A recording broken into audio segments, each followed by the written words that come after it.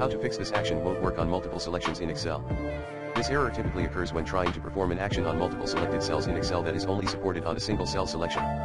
Here are some ways to resolve it. If you're trying to apply formatting, like bold, font color, etc., you can only do this for one cell at a time. You'll need to apply the formatting to each cell individually. For actions like setting a cell's value or formula, you can only do one cell at a time. Consider filling the formula/values across multiple cells using drag and fill instead. Check the documentation for the action you are trying to perform. Many Excel features work on a single cell or row/column only. Try using a different method that works on multiple cells like find/replace or conditional formatting to apply changes. You may be able to select all the cells first, then perform the action on the entire selection together. But this depends on the specific action. Consider using VBA/macros to automate applying the change across multiple cells if needed.